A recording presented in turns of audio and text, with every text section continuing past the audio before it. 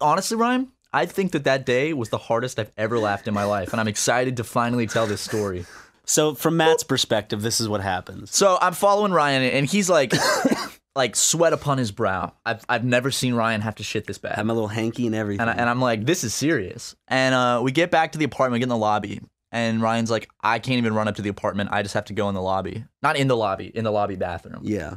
But he's running the bathroom, and I was like, hey man, keep me updated. Send it to me. And he runs in the bathroom, and I think about 20 minutes go by. Yeah, a good long time. I'm like, what's taking Ryan so long in the bathroom? And he comes out with this look on, like you just seen a ghost, like just shocked. And I was like, what's up? And you're like, check your phone. And I'll pass it over to Ryan now. 20 minutes earlier, I'm walking into the restroom.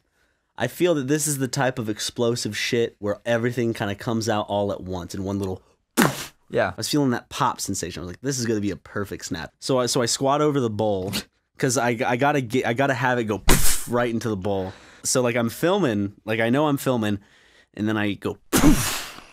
I'm like, oh dude, that's a good one. And then I look at the camera to see if it's recording. And then I'm like, the bowl's empty. There's no shit in the bowl. And then, I remember. And then I'm like, oh shit, I forgot to record it. And I got confused. And then I turned around. No, because I remember I opened the Snapchat and I just see the toilet bowl. I just see water.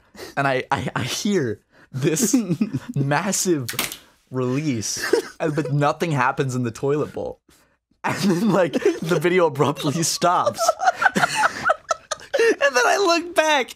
I had blown that whole load on the back of the toilet, like on the handle, on the wall, and like, oh my god, the horror that struck me, because this was just gonna be a fun little goof that I was sending to my friend, and now I'm in a world of shit, quite literally.